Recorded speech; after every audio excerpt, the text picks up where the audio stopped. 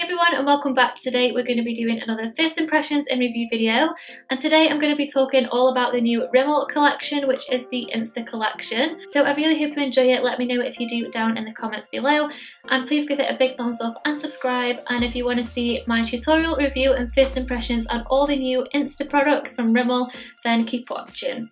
So Rimmel were kind enough to send me a few of their new products from their new collection, which is called the Insta Collection. And it's the must-have makeup collection to get the picture perfect look, and you know I love my selfies, so I'm guessing that these products together are supposed to help us get the perfect Insta selfie or phone selfie. And if you've checked out my Instagram, then you definitely know I'm a fan of those. So the first product is this, and at the moment I'm really into setting sprays. I use them to prime and I also use them to set as well. So this is another one to add to my collection, so I'm really looking forward to using this today. Next we've got a little compact with 3 colour correctors, and this is the Insta Conceal and Correct. And there's a little peachy one, a green one and a lavender shade. And in all these little compacts there is a little mirror as well, which is really nice. Also another 3 little compacts with a trio of concealers, and these are the Insta Conceal and Contour. So you have a shade to highlight, to conceal and to contour as well, which is really nice. And there are 3 different ones because they come in light, medium and dark. Next there are 3 different contour sticks, and I think I'm most excited about these because I've never used anything like this before. So these are called the Insta Duo Contour Sticks, and then on one side there is a cream highlighter and then the other side is a contour stick, which looks really nice. And again there are 3 different ones because there is a light, medium and dark. And then lastly is this setting powder called the Insta Fix and Matte, which if you've watched my channel for a while now then you'll know that I'm a huge fan of the Rimmel Clear Complexion setting powder, so I'm hoping that this meets up to that. To prime my skin I'm going to go in with the spray, and it says locks in makeup, quick dry and it's oil free as well.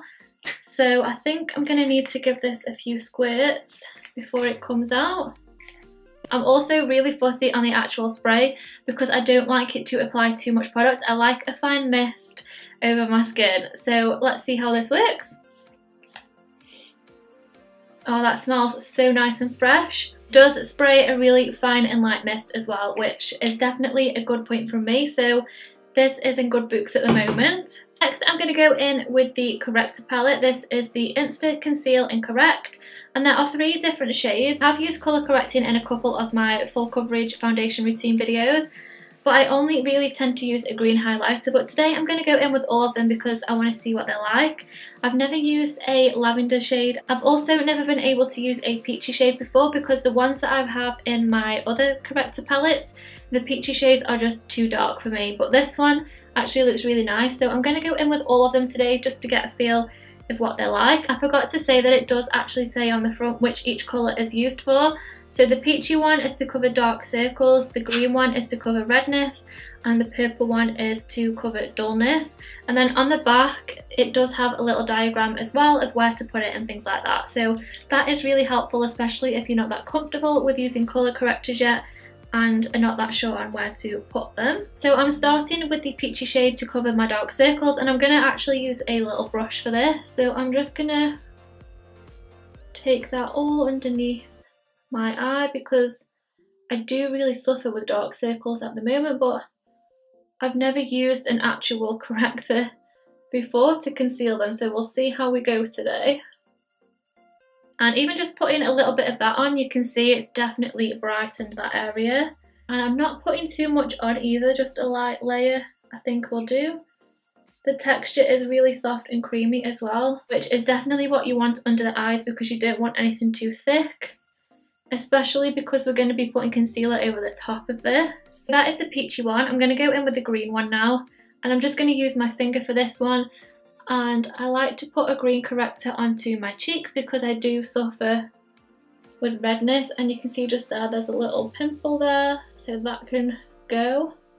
And I have been preferring to do a colour correcting, especially when it comes to my redness, because it just means that I don't have to put as much foundation on. I'm also hoping that that works the same with the using the corrector, because hopefully it will mean I don't have to put that much concealer on under my eyes and I can keep it quite light. Then finally for the purple shade, I'm actually going to apply this to the areas which I want to highlight later on. So that's going to be my forehead.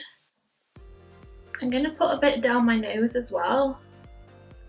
And I'm also applying a little bit to the tops of my cheekbones, which is where I'm going to want to highlight later on. Okay, so that is me colour corrected so far. I actually really liked the texture and the feel of these concealers. They blended out really nice with the brush and my finger. So I'm just going to apply my normal foundation over the top. This is the MAC Studio Fix. And I'm going to apply it with my sponge because that's how I usually apply it. And it is a really dirty sponge as well. I really need to pick up some more.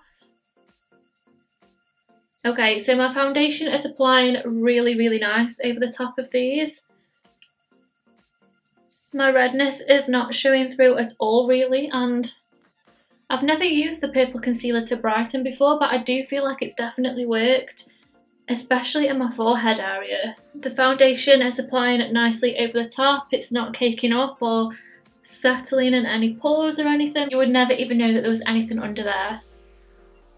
I'm very impressed with that. I'm going to go in with my normal concealer again. This is the NARS Radiant Creamy Concealer in the shade Custard.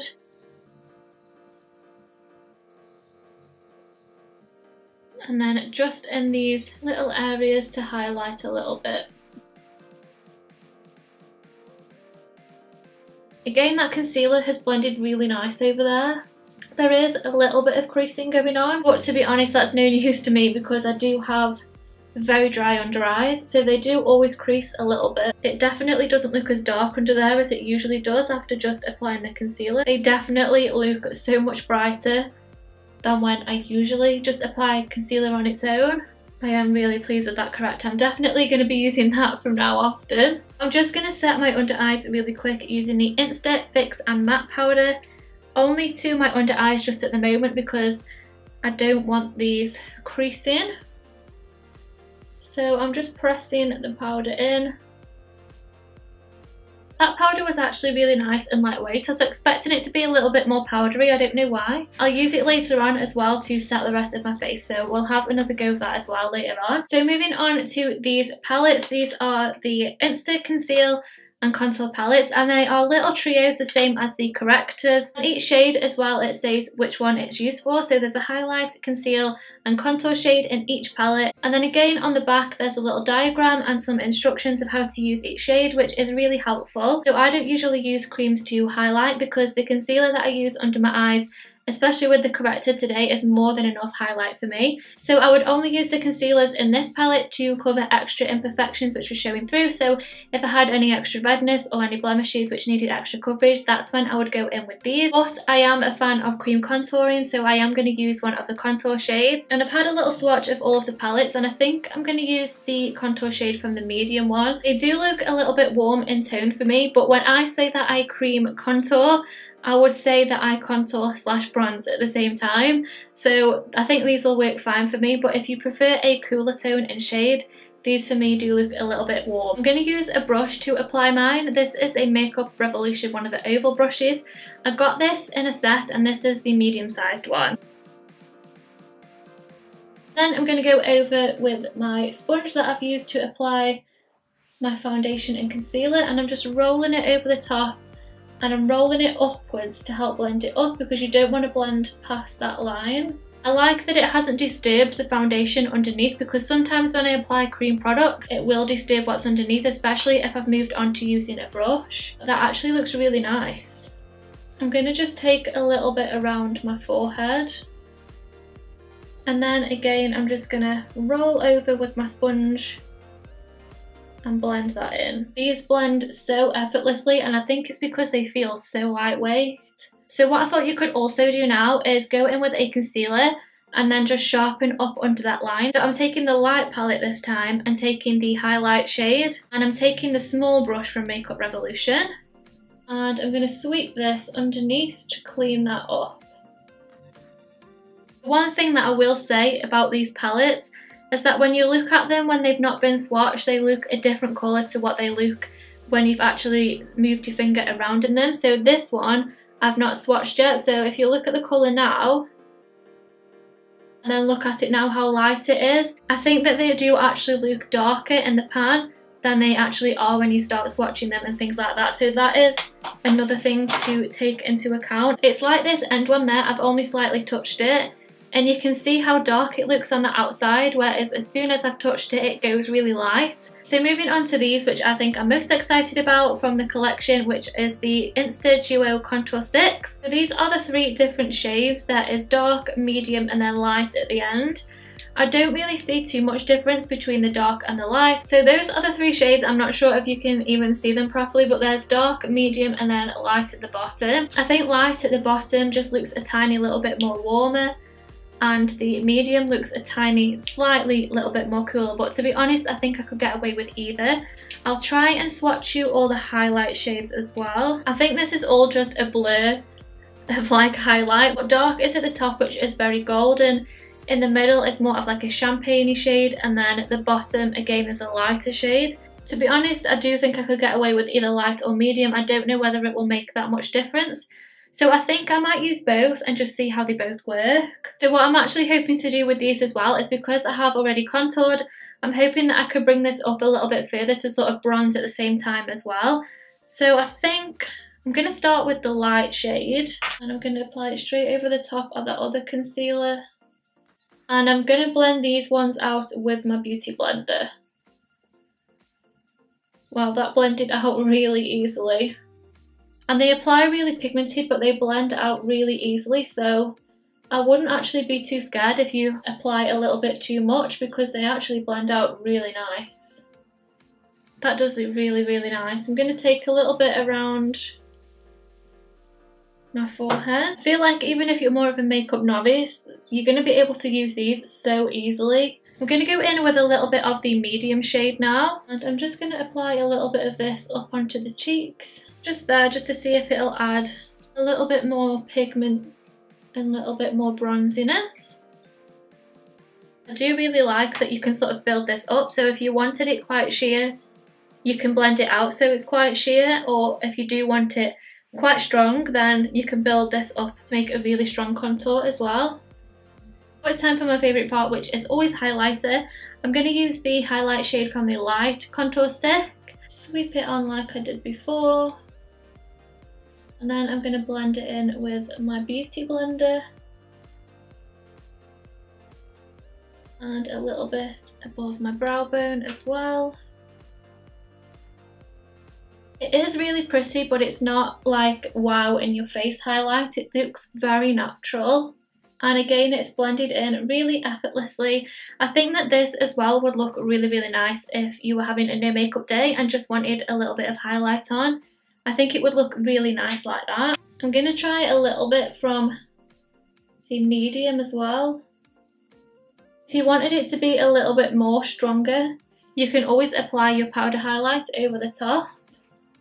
I'm going to just apply a little bit down the centre of my nose, onto my cupid's bow, on my forehead, and on this side as well. So very, very finally, it's time to try the setting powder again, which was the Insta Fix and Matte. And I'm going to apply this everywhere except for the places which I highlighted. So I'm just taking a brush and I'm just going to pat it everywhere except for over the highlighted areas, because obviously we don't want to mattify the highlight. This actually, I thought that it smelled. Yeah, I think it does smell a little bit like the setting spray. So that is the finished look from using all of the new products, and I honestly think it looks really, really nice. I'm just going to quickly finish off the rest of my makeup and then come back and do my final thoughts. All I'm going to do is add a little bit of bronze, because I do feel like I need a little bit of bronzer on still, because I don't think that's bronzed me up enough. And then I'm just going to apply a little bit of makeup to my under eyes and lipstick, and then I'll be back in one sec. Okay, so now I'm back. I completely forgot to try this again to set my makeup. This is the Insta Fix and Go. So I'm just going to finish by spraying this. Let's quickly talk about my first impressions. The spray I really, really liked. It smells really nice and it applies really evenly and fine as well. So this I'm definitely going to be getting a lot of uses out of. The translucent setting powder again felt really, really nice and lightweight. Obviously I'm not going to know how well it sits on top of my makeup unless I leave it on for a while, which I will do now. But first impressions, this seems really nice as well, and I love my other Rimmel translucent powder, so I'm guessing I am gonna really like this one. The corrector palette I absolutely loved. I've never tried a peachy shade or a lavender shade before, but both really work. The concealer palettes I did really like. The consistency of the products were really creamy and nice. They were very pigmented and they blended really easily as well. Only thing I maybe didn't like about these was that the shade changed when I actually swatched it, so they looked a little bit darker than they actually were. I do think though that there is a shade for everybody, and for me, in my skin tone, I could either get away with the medium or light palette. And then very finally are the Insta Contour Duo Sticks, and I think the only thing that I would change in these is I would change the contour side and maybe have that as a cream bronzer instead. Even though these work really well as a contour, I did already have it done with this. So as a collection of products, I don't need 2 contour shades, but I would benefit really well from a cream bronzer. So if this was a cream bronzer side and then with the highlights, that would be a perfect product for me. So overall, I think that is a really nice collection of products. I have enjoyed using everything as well. So that finishes off today's first impressions and review. So I really hope you enjoy it. Let me know if you do down in the comments below, and don't forget to give it a big thumbs up as well and subscribe, and I will see you soon. Bye!